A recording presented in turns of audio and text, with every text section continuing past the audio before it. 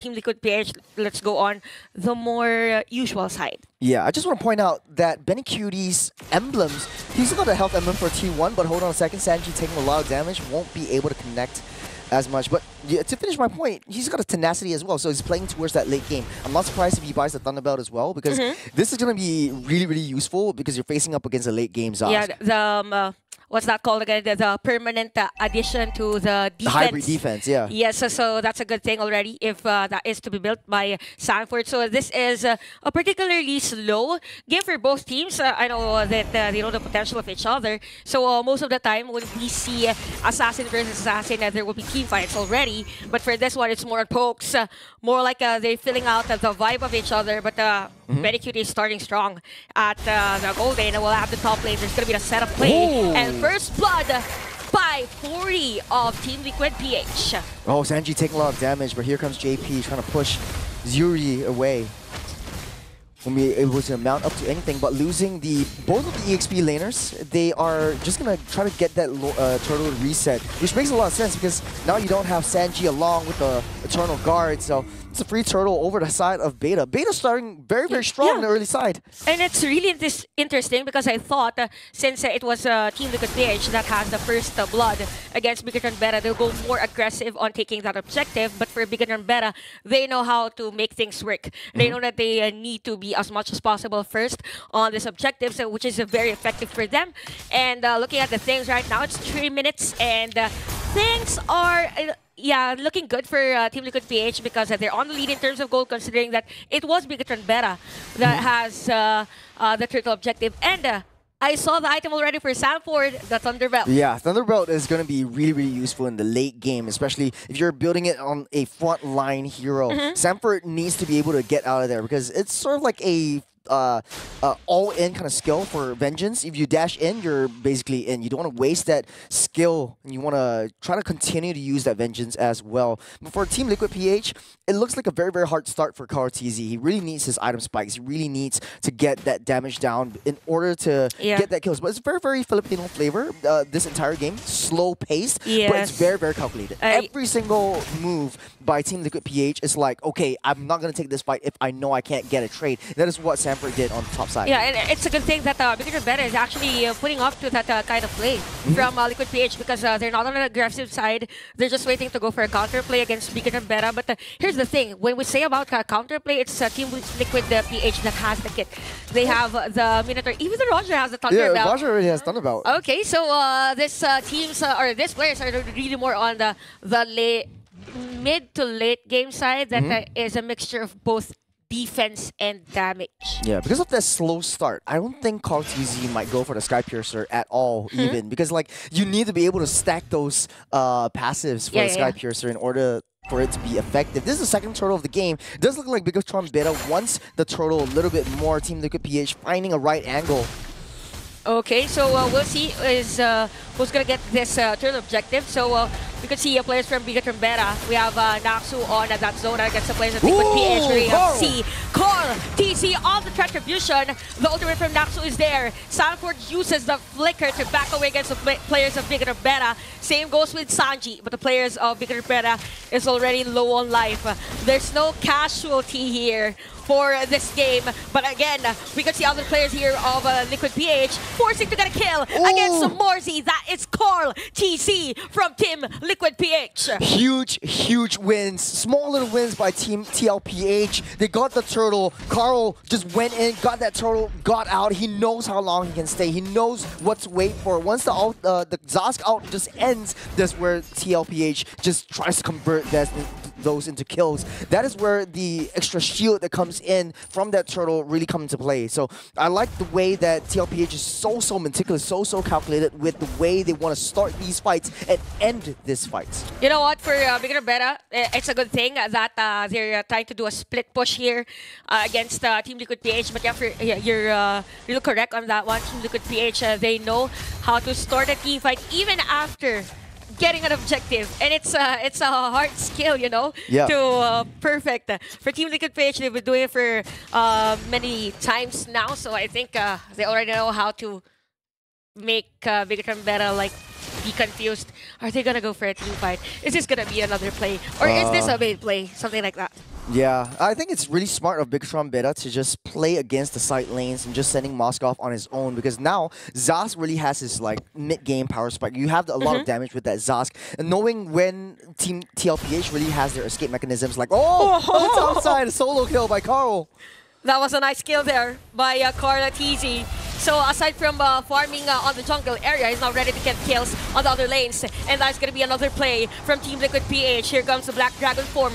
Marzi against the 3 players of Team Liquid PH. Here comes the damage. And even the highway from Naxu. Sanford is already low on life. Uses the flicker and is still alive. I think here comes the backup. Here comes the backup from Benicute and the rest of the players of Team Liquid PH. Under the turret, it's going to be a Minova's Fury from JP. A kill against the high loss. Team Liquid PH on the lead on this game. There's a Sky Piercer by Benny. It's getting aggressive. That's the Benny I know. Saruzi doesn't have his ultimate just as of yet. But we'll just have to wait home. Okay, a shadow kill here for Carl TZ under the turret. That is under the turret though. Yeah, he's building up his Sky Piercer stacks. Team Liquid PH is ramping up the aggression, ramping up the tempo. They're shifting gears as of now. Bigetron Beta on the defense. Angie taking a lot of damage. But Marzi with a counter kill at the middle lane. So here comes the juggle from Bigetron Beta. They want to get those kills against Team Liquid PH. There's going to be a kill against Sanford. So it's a battle of attrition now for both the Bigetron Beta and Team Liquid PH. We could see the juggle now in terms of team fights. I thought that Bigetron Beta were just there to go for the positioning on the turtle objective, or actually the Lord now. But they went for the kills. They just want to maintain the wave pressure down on the long lane and the bottom side. So they really need to start on this Lord.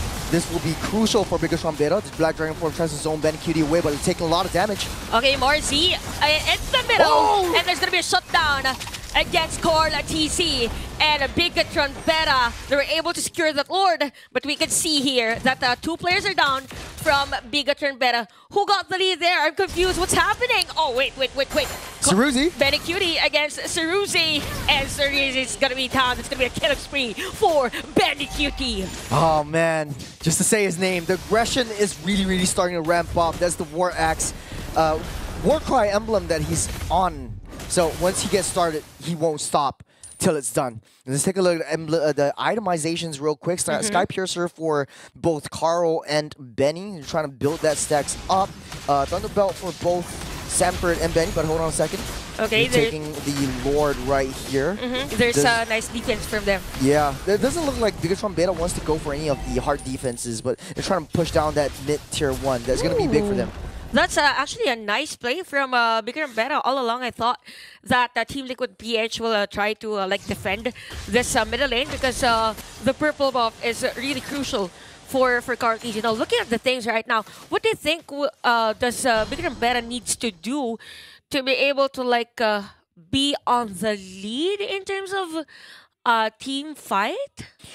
From what I can see, for a lot of team fights that are happening, Bigetron Beta likes to start team fights, but Team Liquid PH, they like to wait for all the right ultimates to end, so Saruzi really needs to be patient, but hold on. Ooh, that is a nice final slash, and the Eternal Guard for that. It's like an exclamation point. Final slash and then a period is the Eternal Guard. So that's so worth it because it's spin. Yeah. It's the marksman, so this is the floodgates wide open.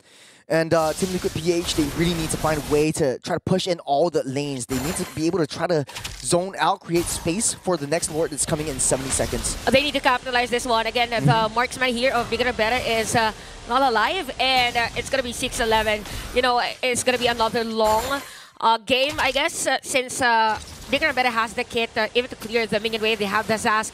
And what's crucial here for Team Liquid PH is that when came the late game, if Bigetron Beta wins even a single team fight, the split or the pushing prowess is so high because of the Zask, even the Moskov. So Team Liquid PH, I think they need to like finish off the game as early as possible.